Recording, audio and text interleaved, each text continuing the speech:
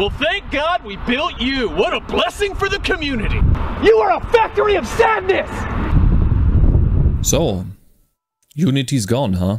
And I suppose you're looking for new ways to make games. Well, you've come to the right place, because in this tutorial I will show you how you can make your own 2D platformer in C++ without using any libraries or any prior knowledge. I will explain everything that you need to know in order to make games in C++ and to make your own engine. This one right here is a 2D Celeste clone that has UI, for example this button right here. You can move around with your character, aka jump. There is pixel perfect collision detection. It is also possible for you to die and then respawn. We will have wall jumping. You can jump and move onto platforms, and then you can use the momentum from the platform, if you time it right, to jump further.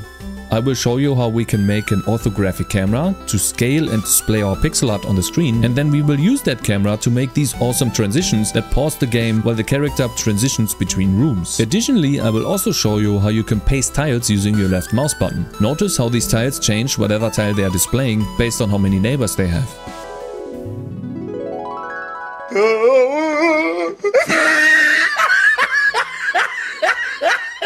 And then if we use the right mouse button, we can delete them all. Additionally, we can also spawn spikes using the left mouse button when holding shift. I will also show you how you can load and make a texture atlas like this, and then make it so that it updates while you make changes to the game. So for example, if we draw something on top of this button, then save and export the sprite. If we switch back to the game, you can see the updated version of the button in game. Additionally, if we move the game to the left and then put the code on the right, we can see the play button is right here. And let me undo the change. Like this, we export. Now obviously the button shows up properly. You see we have the save button right here, and I would like it to be the save button. I can go into the code. Instead of using the play button as a sprite, we can use the save button. Now you might know that in C++ you can't actually do code changes and you always have to restart your program. But that's not entirely true. If you structure your code correctly, you can actually do something like this. We change it to the save button. Now we build the program again and it updates the button. In C++ we call this hot code reloading, which requires some additional structure, but I will show you how you can do that. So yeah, if you've gotten tired of Unity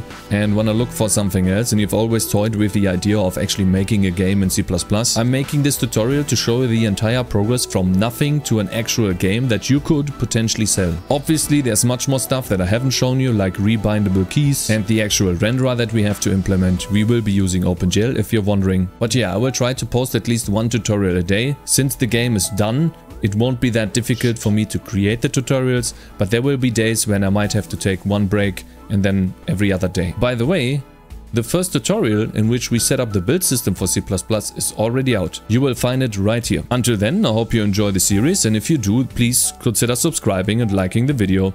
And I will see you in the next one. Have a good one. Peace!